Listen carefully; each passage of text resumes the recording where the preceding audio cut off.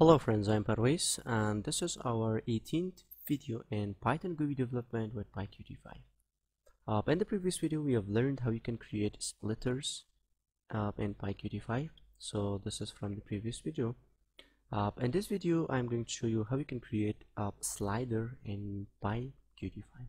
So now let's get started. I'm going to create a new Python file and I call it PyQt5 slider, and for this, like always, I'm going to copy some codes from my previous video. So I'm going to just copy all of them and paste it in here.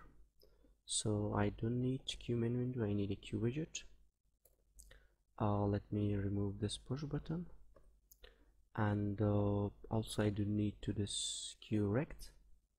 Change this to Q widget and change the title to PyQt5 slider. Okay, now after this I'm going to just set these.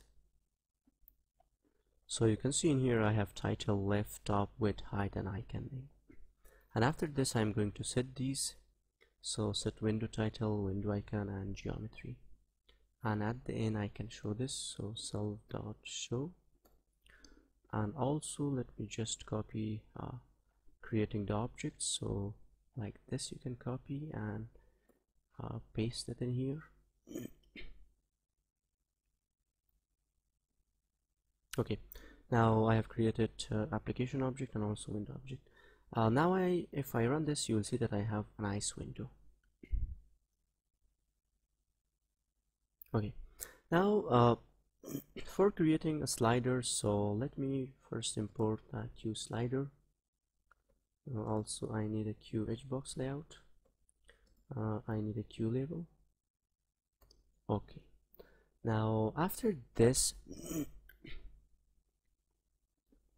in here, before showing your window, creating a slider is so easy. So let me create the object of slider. So self slider QSlider. Now let me just add this to my HBox. First let me create an HBox layout. So HBox QHbox. I've created the object of the HBox. Now I want to add HBox.add widget, and I want to add my self.slider, and I want to set my window layout. So set layout to HBox. Okay, now let me run this, and you will see that I have a slider. So now you can see I have a slider, but there are two kind of sliders that you can use. We have a horizontal slider and we have a vertical slider. So let me just add a color style sheet. Self.set style sheet and background dash color, and I want to add a green color. So let me run it. Okay, now you can see I have a horizontal slider. I have a, but you can change this. For example, this is a vertical slider, but you can change this to horizontal if you want. So let me just self.slider.set orientation, and also let me to import from PyQt5.qtcore import qt, and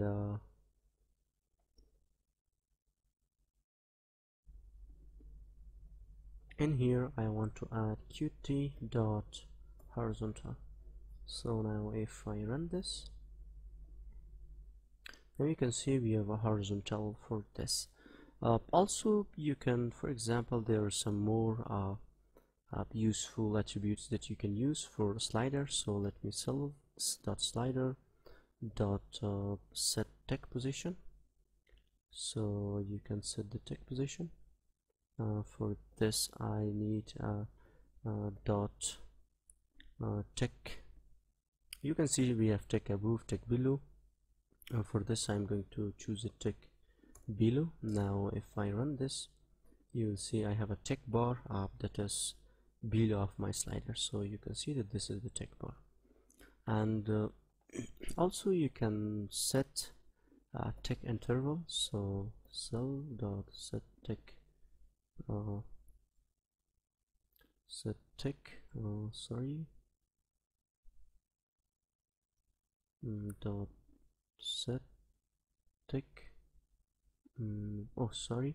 cell dot slider dot set tick interval. And for this, for example, I want to give it 1, but you can give it, if you give it 10, and it will have 10 interval. So let me run it. You can see we have 10 interval in here,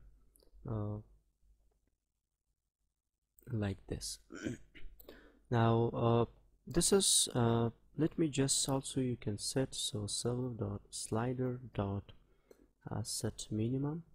For the minimum I want to give it 0, and cell dot slider dot set maximum, and for the maximum I want to give it 100. Okay, like this. Also you can connect a slot to the slider signal. We have a value changed signal in a slider, so when a user for example change the slider, there will be a change. So for this I'm going to create a label in here. So label Q label, and right now, okay, just I'm going to give it 0 and label. So first let me give it cell dot label, and now cell dot label dot set font Qt GUI dot Q font, and for the font I want to give it 15. Okay, now let me just add this to my hbox layout. So hbox dot add widget, and I want to add my label. Okay, now if I run this, you will see that I have a label, and also I have a slider. Now you can see this right now, the this is 0, but I want when a user change this, this should be changed. So for this, first let me create a slot or method in here, def changed value. First I need to get the slider value, so you can get cell dot slider dot value, and after this I want to set this to my label. So set text and convert this to string. I want to set the size. Now after this, in your slider you can connect this cell dot slider dot value change signal dot connect, and this is cell dot changed value. Okay, now this is my complete code, and let me run this. Hopefully I don't get any error.